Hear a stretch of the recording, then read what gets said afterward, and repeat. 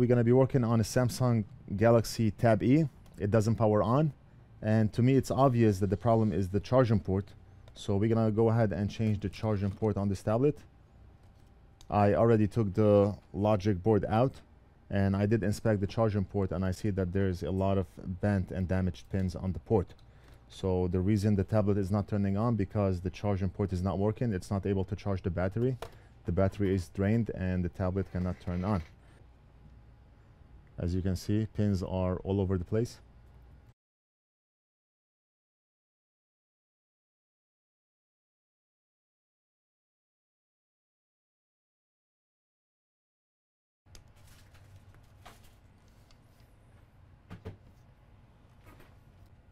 Okay, so we're going to start by applying low melt solder onto the joints so we can lower the melting temperature of the pins.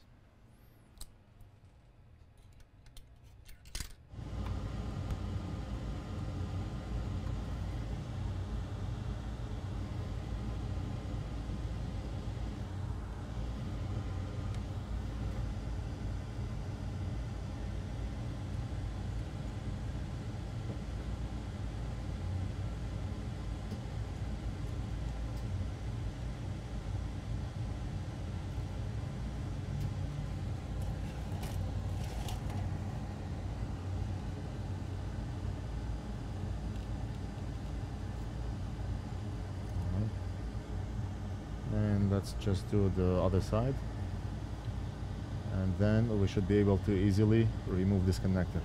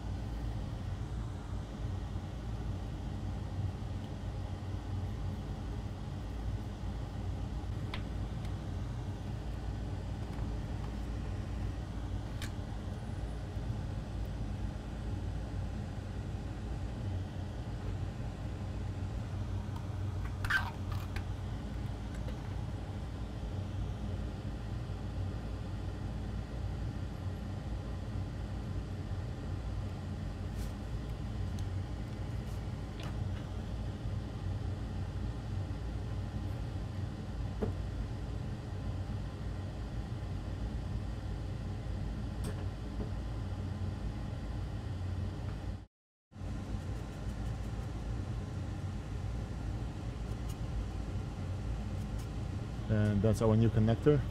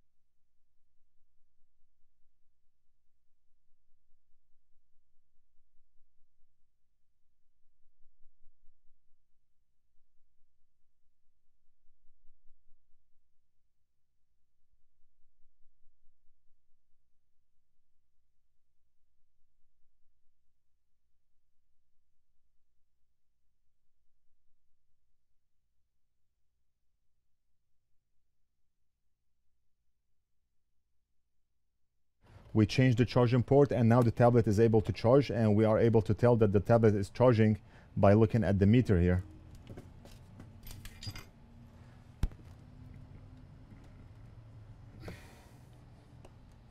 Okay, so let's try it right now. So the tablet is charging at 0.4 amps. But the screen is off. There's nothing on the screen. Now, what do we do at this point? We do not know if the screen is the problem, and I do not think the screen is the problem because I do not see anything wrong with it.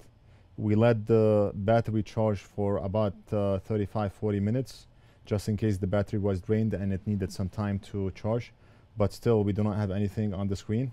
We reset the tablet by pressing the volume down and power button. We also tried the combination where we press the home button along with the volume down and power button. nothing on the screen. We do see that the tablet is charging. The fact that the tablet is charging, it means that the connector is working properly. So what is the problem? How can we troubleshoot this without spending too much time? Right now, we do not have a circuit diagram for this tablet, and there's no way for us to get a circuit diagram, and we do not know what the components on the board do. So when we have problems like this, the first thing I do is I go to the battery connector, which is this one right here. I check the surrounding of the battery connector. So this one here is probably a charging IC. All components look good. I do not see anything obvious. I do not see anything blown or burned. The tablet is connected to the charger.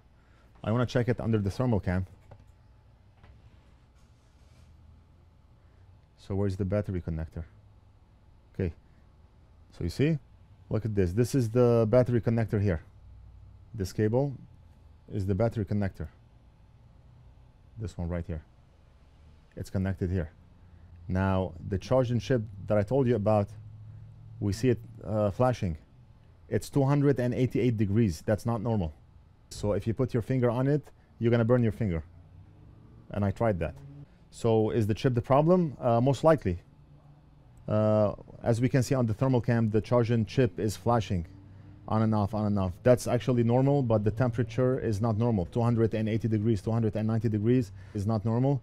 We do not have another Samsung Galaxy Tab E to test and see if the properties are the same between the two devices. We do not have a circuit diagram to know what's going on with the circuit board. Right now, what I'm going to do is leave this to charge overnight. If that doesn't work, then I'm going to call the customer and let him know that we may have to replace the charging IC, and that may or may not work. We do not know. The purpose of me posting this video on YouTube is not to show you that we were not able to fix a device. It's to show you the challenges we face every day when fixing devices. Not every device is fixable. I mean, you can see some devices takes more time to fix than others. This came in for a charging port repair, but it has more issues than just the charging port. These are some of the challenges that we face every day when fixing devices. The important thing is to keep the customer posted and to let the customer know what's going on. Now, I'm not going to call the customer until morning time. Right now, I want to give it a chance to charge in case the battery is the problem. I do not have another battery to try and see if the battery is the problem.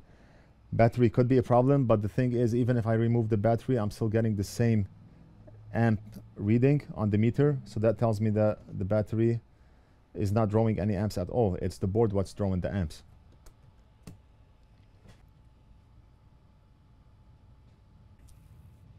So even after I remove the battery, the chip is still pulsating. And the temperature on this is 275 degrees.